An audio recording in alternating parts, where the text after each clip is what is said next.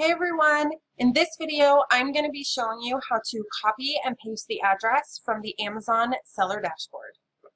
So you can click on the copy button. You should see it under the order date. You're also going to see that under the order details, we have added the customer's name and address.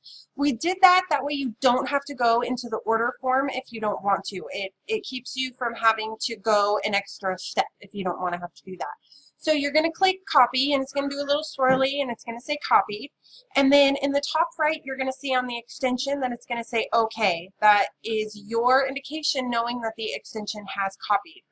And so then you'll go over to your supplier, you'll open it up, and then you will hit paste.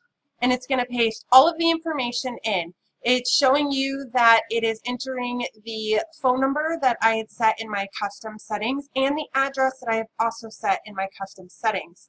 Now, what's also really neat about this is if you don't want to have to hit all of those buttons, then what you can do is come back over here. We will hit copy on a different address. I'll come over here to enter in the address, and then you can hit the hotkeys, and it is Control Shift and V. And there it is. It pasted Control Shift V.